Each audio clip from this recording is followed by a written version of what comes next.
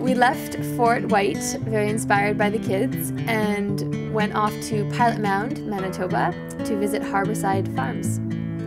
And when we got there, we were greeted by the Caver family, and they had set up in a very short time a lovely concert for us so that we could perform for all their family and friends.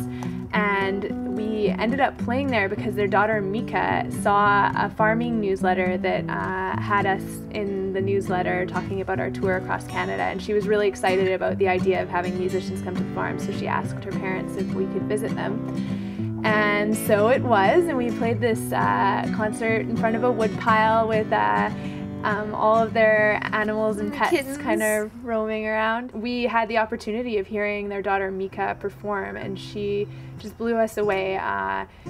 She played a couple of songs, and we can't wait to hear more of her music.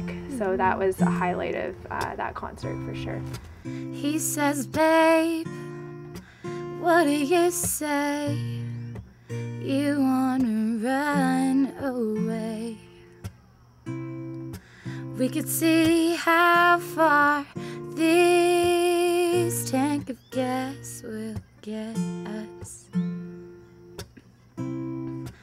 We could lay out in the sun all day, telling secrets and kissing the problems away.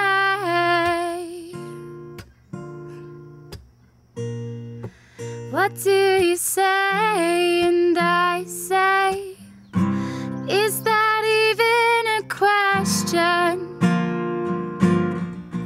And then we woke up in the morning and had a tour of the farm, and we went to go see just how all the animals were living, and we went to go see the pigs.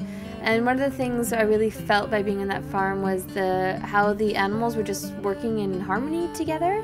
And also something that the Cavers told us is that they like to support their animals as minimally as possible. So like that really, you know, the animals are just self-sufficient and just kind of being more natural that way. We're trying to breed animals that can basically, if we give them the essentials of life, can look after their own business. And we just come and harvest a few when we need to harvest a few, and we look after the biggest part of what they do, and then they're on their own from there.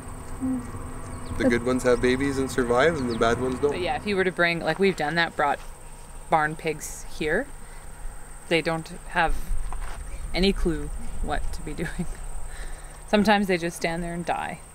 They don't even know where to go to food. Let alone if they're having babies, they just drop them and go, oh, then gone. They don't know that they should build a nest and that they should stay there for 3 or 4 days to make everybody content. And, you know, it's quite interesting how quickly they lose their ability to tend themselves. And also about learning about the difference between grass-fed cattle and grain-fed cattle, and the importance of grass-fed cattle.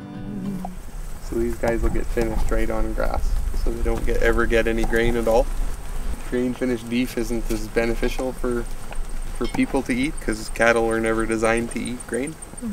So it'd be like for a cannibal eating the guy that was the, you know, really fit, you know, healthy guy, as opposed to eating the guy that ate at McDonald's every day.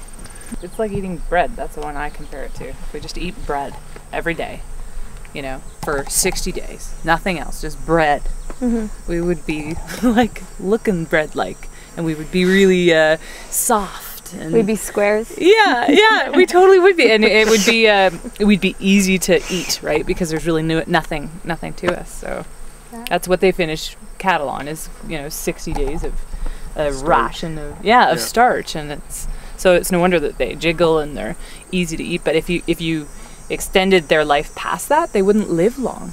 They die very quickly because their body can't digest that. You know, they're meant to get to a certain stage, and then that's it. Then they need to die.